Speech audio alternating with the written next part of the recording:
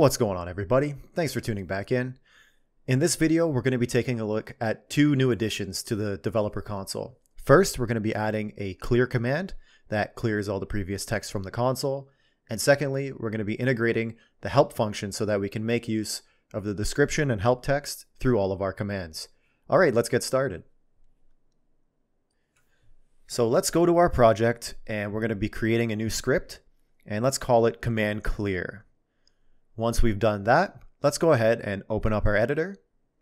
And the first thing I'm going to do is I'm going to go down, and after this function, I'm going to add in a public void clear console function that I can call from my command. And it's simply going to take my console text.text and make it equal to an empty string. Next, I'm going to copy my command quit, paste it in my command clear, and replace all instances of command quit with command clear so we have a base to work from.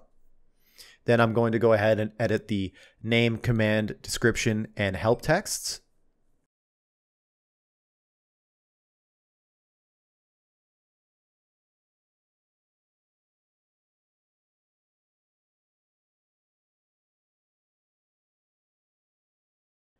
Once we're done with that, let's go down to the run command function. And inside of it, we're going to get rid of what's already there. And we're simply going to call developer console.instance, because we did create a static instance in the previous tutorial, .clear console, the function that we just created in the developer console.cs file.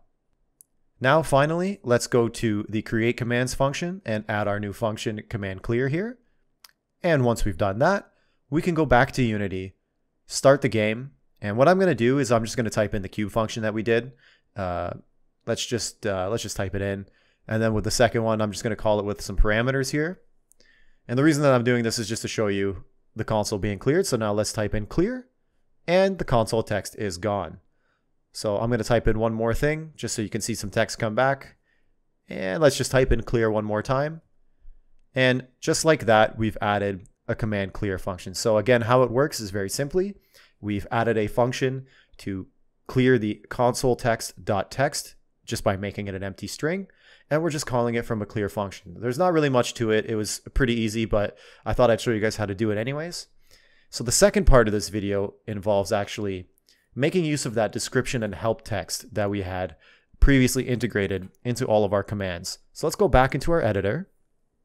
And what we're going to do is we're going to check to see if the help or dash help is being called, because that's what we're going to use to call help, is the dash help argument. So before we call our commands at the bottom, let's check if help was passed in.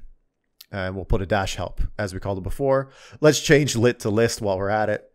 And what we're going to do is we're going to check that if our args.contains and then the dash help, this is another link function that we can use. Basically what we're going to do is we're going to add some messages to the console here. So I'm just going to add some equal signs here, and I'm just going to add some text formatting. You don't have to do this part. You can actually just call the two variables that you're going to need.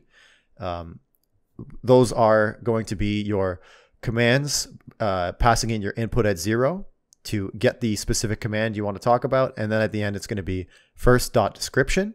And then you can just add the .help after it, but one more time, I'm going to just clean the formatting up so it shows up nicely. And right here, I'm going to call the add message to console and just do the commands at input 0. And then I'm going to do the .help, so that first it's going to type the description, a little formatted line, and then it's going to type the help. Now, if we've passed in the help function, what we want to do is we want to return. And the reason we're doing that is because we don't want to call a function and have it actually go and try and run that function. If we're calling dash help, we want to stop the function from working right there.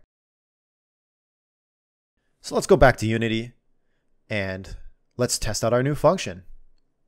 So what we're going to do is we're going to play. We're going to bring up the console, and I'm going to type in, let's do cube dash help. And now you can see first the description and then the options that I created when I created the command cube. Now let's do the same thing, except let's do it for the quit function. And then one more time, let's do it for the clear function, just so you can see all of the descriptions.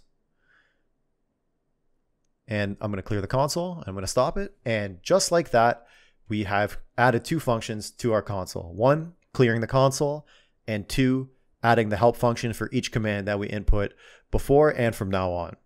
All right, guys, thanks so much for tuning back in, and we'll see you in the next one.